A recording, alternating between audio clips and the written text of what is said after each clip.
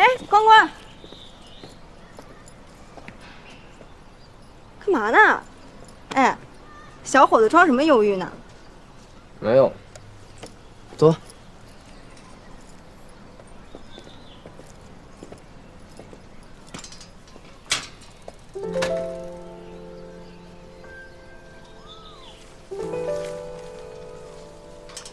你怎么了你？昨天晚上你去地里偷菜了，还是谁惹你了？不是我吧？哎，等等我！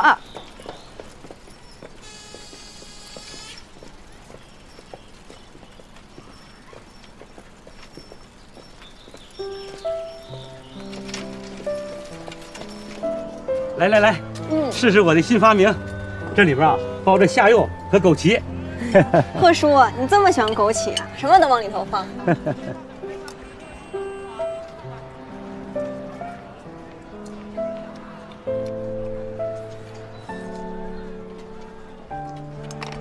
我也要尝尝。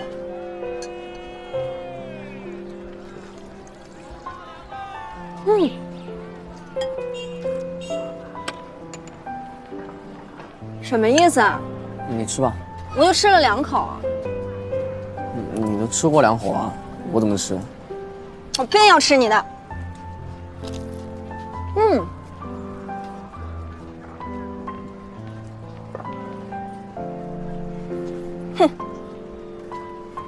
臭小子，那天那个同学啊，真是饭团的普通同学，你们俩这么多年的交情了，用这点事儿还闹脾气呢？没有，我只是没有胃口。你吃吧。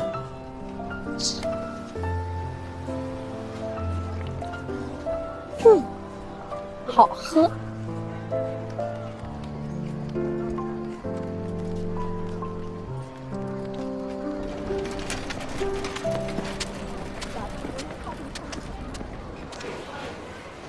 哎，走走啊！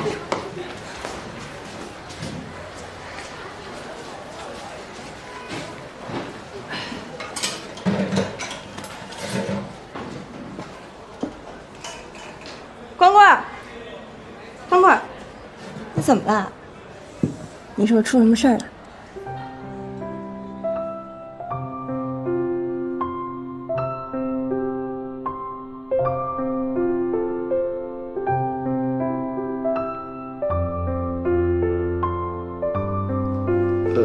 没有没有。哎，你不会得什么病了吧？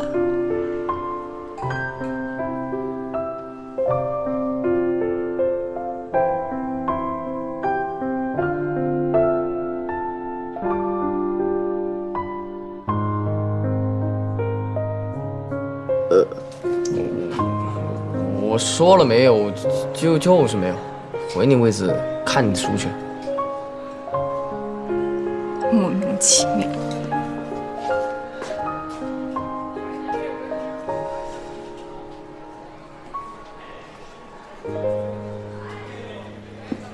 有情况，这是战场之上无兄妹的节奏啊！辩证的说，这是分久必合，合久必分。他们合过吗？就他现在这情况，谁敢跟他玩呀？你没发现和他走得近的人都在孤立他吗？我劝你们明哲保身，现实一点。哎，我那现实中，我俩走近点儿。我写作业去了。你这高一就开始当人家替补，怎么一点劲？哎，替补这个词可不能乱用啊！你没看我们的关系已经发展到，哎，他刚才冲我抛媚眼了。哎呀，无知是一种幸福呀。我们取 PD 终点 E， 连接 AE、NE， 因为底面 ABCD 是平行四边形 ，MN 分别是 AB、PC 的终点，所以啊 ，MA 平行于 CD，MA 等于1/2 CD。这个呀是个经典题型了啊，大家呀一定要记住这种解法啊，都把它烙在自己脑子里啊。哎，大家看一下这道题啊，这道题就太简单了啊，我家上小学的娃儿都会做，你们谁跟我来说一说啊？绵绵之气还说要罩着我，今天就这样。没人举手是吧？那我本人了啊。难道他也是阴我的？示范团，你来说说这个答案是什么？你看着我干什么呀？我脸上有答案呀。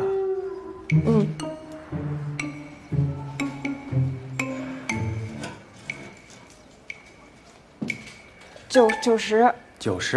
90什么？就是你啊！还好意思笑呢？你们这些人呀，哎，我在上面拼了老命的讲，你们在下面啊拼着小命的玩，你们恶习不改，高考是要吃大亏的。行了，你坐下吧。都打起精神来，别犯困，别走神啊！这道题啊，我就不占用上课时间了，下去后呀，自己看参考书吧啊。下一题，小船过河的题，要解出实际航速大小和方向，在直角三角形 OBC 中 ，BC 向量的模等于 V1 等于3.46千米每小时 ，OB 向量的模等于 V2，也就是2000米每小时，以 OC 向量的模等于 OB 向量的模的平方加 BC 向量模的平方，也就是3.46平方加2的平方。所以啊，哎，同学们，耽误2分钟啊，我把这道题讲完。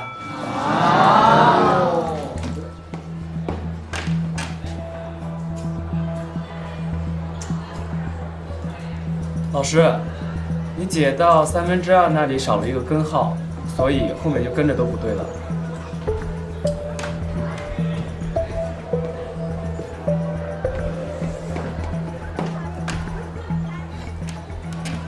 不错啊，你看出了问题，下课吧。哎，叔，除了这西红柿不要，其他都来一份呗。好嘞。来，给你个大的。谢谢。这些就够了。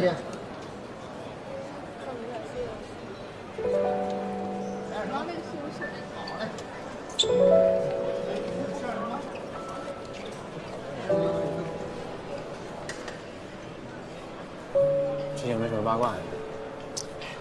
看，那个就坐我前面那个，会儿他过来要头低一点啊。那你多危险啊，还跟我们坐一边呢。别，我肯定是没问题的呀。别说了，过来了，过来。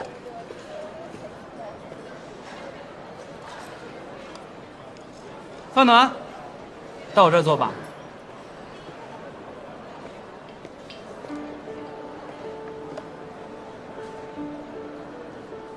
你喜欢吃鸡腿，这个也给你。谢谢。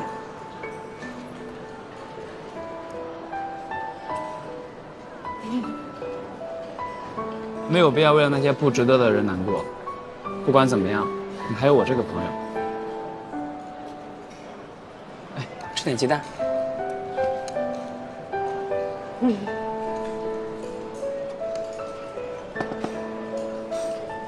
怎么了？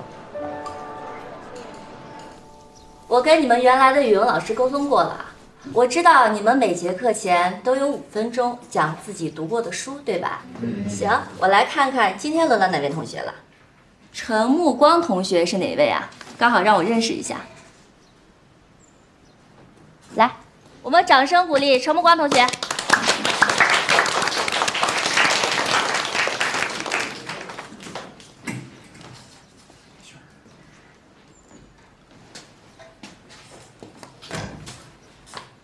雷雨，作者曹禺。完了，为什么讲这本书呢？是因为有人把它丢给我了，所以就是这本了。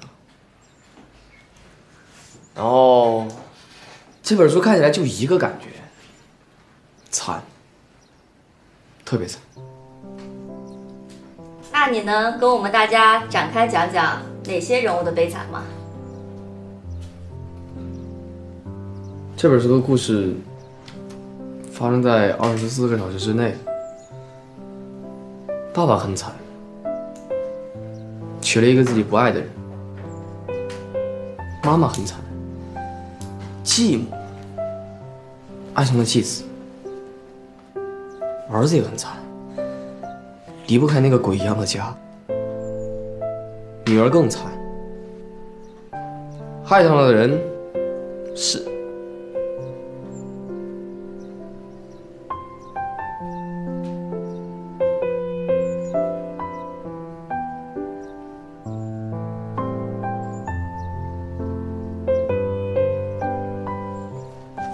讲完了，老师，下去了。看来程同学是一个很有个性的学生啊。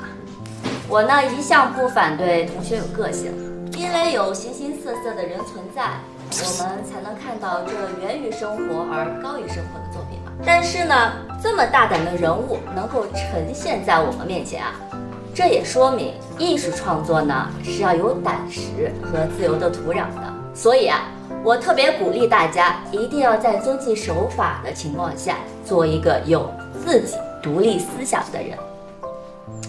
好了，那今天第1节课的时间呢，我就留给你们了。那大家以我的生活为主题写篇作文，下课交给我吧。班长，下课的时候收一下。好，动起来了，来开始吧。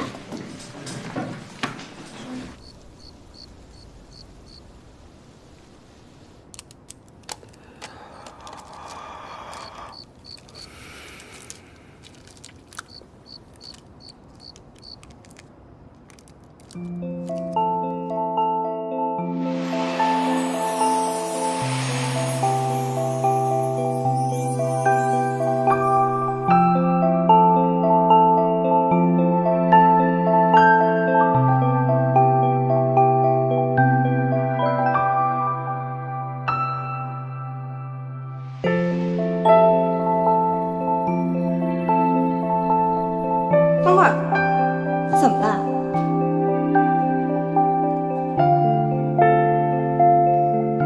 你说出什么事儿了？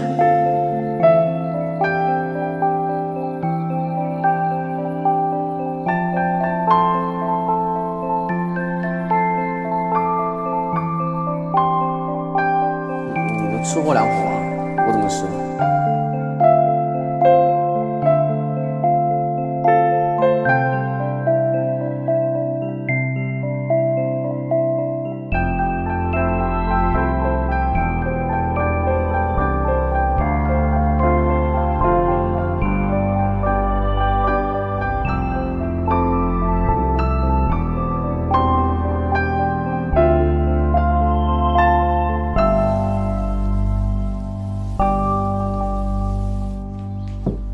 小光，吃饭了。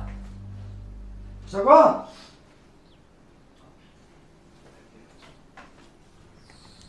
小光，小光，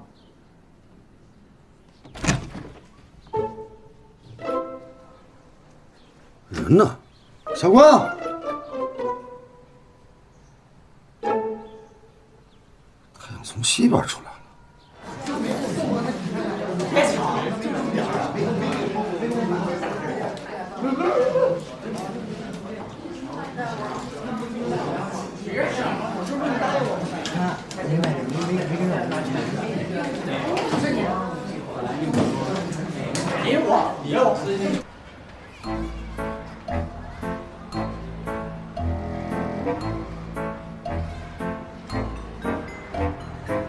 哟，张老师，你又在这臭美啊？我跟你说了多少回了，不要站在别人身后，不要站在别人身后啊！什么毛病？杨老师，下课了。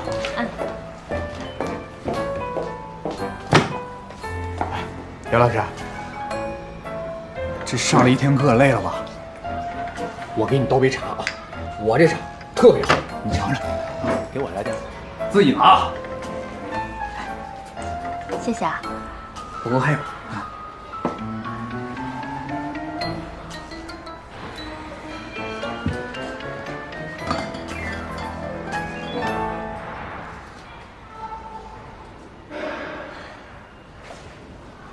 刘老师啊，这是咋了？学生欺负你了？王老师啊，我们班的食饭团，你对他有了解吗？怎么了？这孩子啊，真不错，年纪这么小，文笔就这么好，实在不应该被埋没呀。你来看看。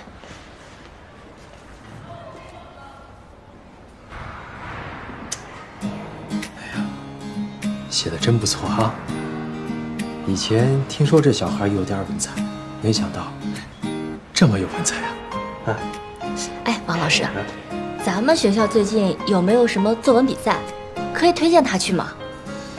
作文比赛倒是没有，不过过2天有个学生代表参加学校的致辞演讲。哎，哟，下一幕，你这怎么讨厌呢？这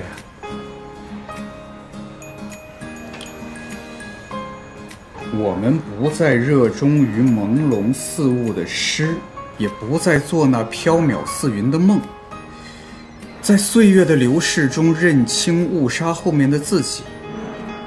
啊，这食饭团可以啊，不过这学生代表，那可都是年级第1、第2的学生，食饭团班里都是倒数，那校长能同意吗？也是啊。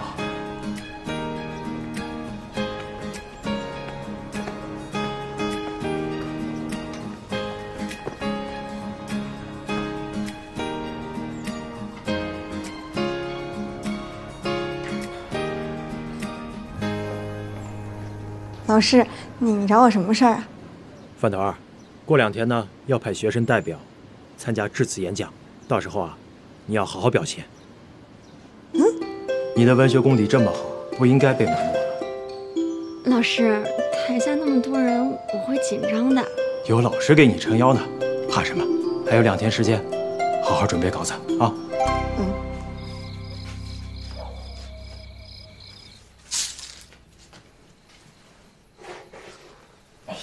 这孩子真脏，这写稿这么脏，也不再好好拿出去刷刷。我回来了，妈。啊，回来啦，进屋歇会儿啊，喝点水。啊。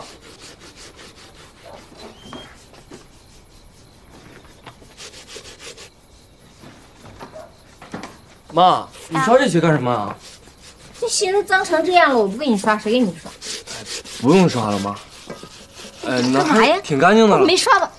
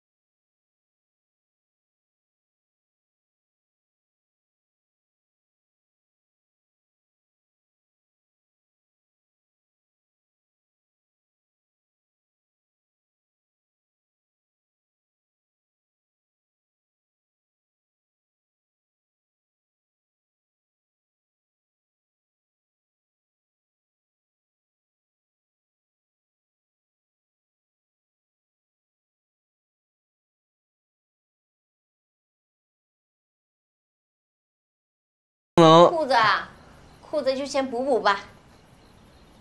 哦。爸，我回来了。啊。哎，等一下，来坐一下，正好有个事儿要跟你商量。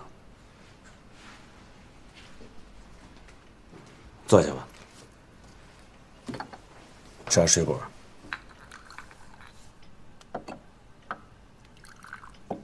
我呢，给你报了一家课外辅导班，1对1的，人家可是清华博士生毕业。记住啊，从下周开始，每到了周末都要准时的找老师去补习功课，其他的事情都可以往后放一放。您这不是在跟我商量，是在通知我吧？怎么了？那钱是我花的，你还有意见呀？你小子要是真有本事，将来考个好学校，找个好工作，等你挣了钱回来，再跟我讨价还价。爸，我能对自己的学习负责，您别浪费钱了。负责？我给你找最好的老师，给你对接最好的学习资源，难道我还错了吗？行，您决定吧。我先回屋写作业了。去吧。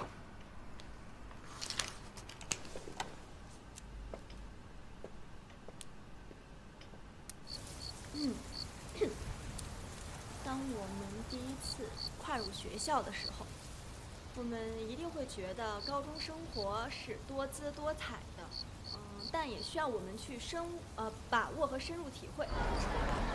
整个一个大破防，绷不住了。我们电脑第2个现在揉就行。快了，快了，回头。就是得看一眼的那个。哦，原来就是他呀！之前只是听说，没见过本人，原来长这个样子。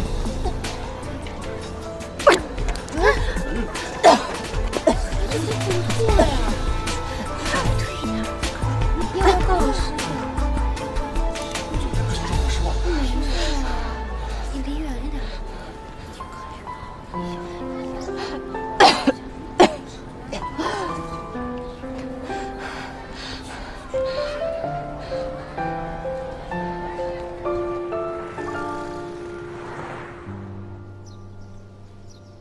同学们，我们今天举行的这次学生代表的致辞演讲，就是为了大家升入高2年级以后，能对自己的将来有一个更明确的规划。人的成长啊，是不会停留在某一个时刻的。成熟需要什么？成熟是需要很多的人生阅历才为你们带来的。所以呢，希望大家将来无论做什么，都能够更好地面对自己生活当中的一些困难。同时也希望大家呢，不要因为自己的成长而忘记了年轻时候的激情、热血以及初衷。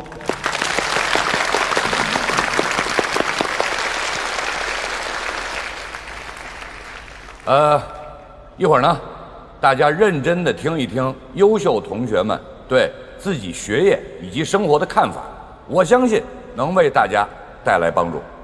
下面，让我们用热烈的掌声欢迎优秀的同学代表上台。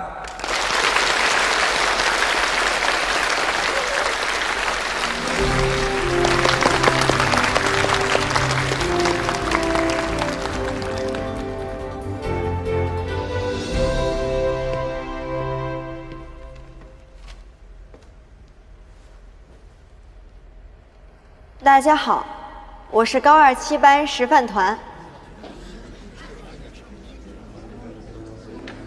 为什么就他呀？他谁呀？就能干演那个？凭什么让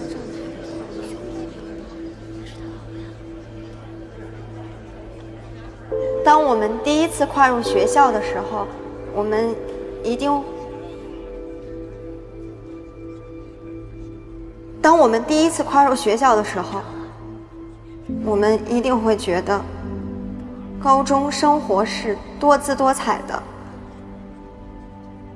但也需要我们去把握和深入体会。有人说，平凡的高中生有着相同的平凡，而不平凡的高中却有着各自的辉煌。但你可以选择平凡，却不可以选择平庸。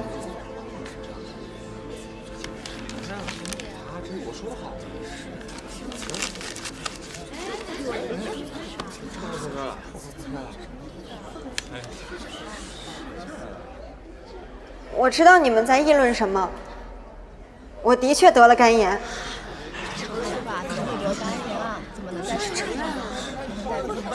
我不管你们相不相信我，但我还是想说，我的肝炎不会传染。你们不是很多人很好奇我这个病吗？我就想讲一下我得这个病的感觉。以前的我是一个很任性的人，每天那么多时间放在手里，我都不知道怎么去花，就这样10几年懵懵懂懂的就过去了。其实我也挺感谢这个肝炎的，它送给了我一份珍贵的礼物，让我明白了很多我之前都不明白的事情。在上学的路上，经过那条巷子，我就会看到，哇，天上的鸟儿飞得好自由啊！我看到每一朵花都是那么的美丽，闻起来都是那么的香，就连学校食堂的白米饭，我吃起来都是那么的香。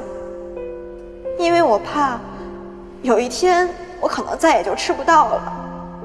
很多人就像白米饭一样，平凡而又普通，因为它一直出现在你的生命里，所以你并不会觉得它有多么的珍贵。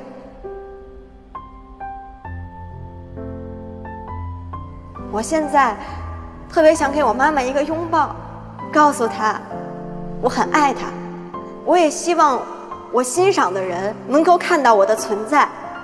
如果我和我的老朋友吵架了，我会放下面子，主动跟他求和，因为他对我来说是那么的重要。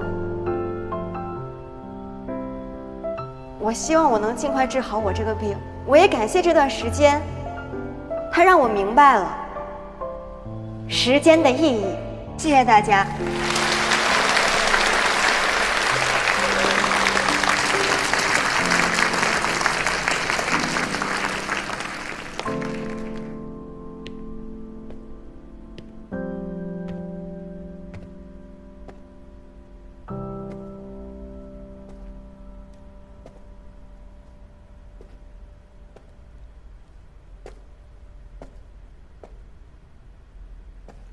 饭团。